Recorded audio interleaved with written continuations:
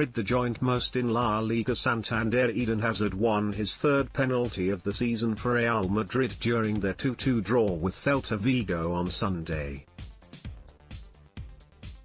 The Belgian was on good form upon returning from an injury that had kept him out for the last 80 days. He drew the penalty with the score at 1-1, beating Ruben Blanco to the ball before being brought down by the Celta goalkeeper. Sergio Ramos converted the spot kick to give the hosts the lead at the Estadio Santiago Bernabeu before Santi Mina's late equaliser. Hazard's previous two penalty wins this campaign came against Leganes, when he was fouled by Juan Soriano, and against Eibar, when he was fouled by Pablo de Blasis.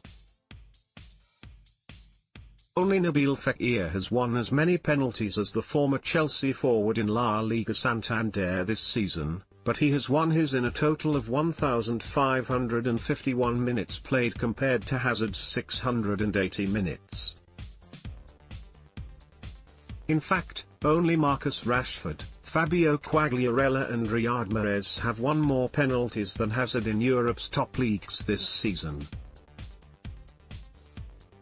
Hazard's one-on-one dribbling makes him a dangerous prospect for both defenders and goalkeepers alike inside the penalty area. In the last decade, he's won 20 league penalties for his clubs, with only Edinson Cavani, 25, and Luis Suarez, 23, winning more in Europe.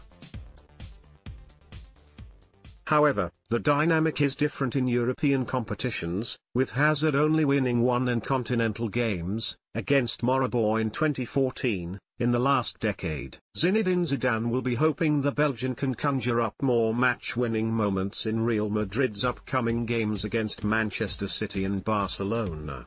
Let's block ads. Why?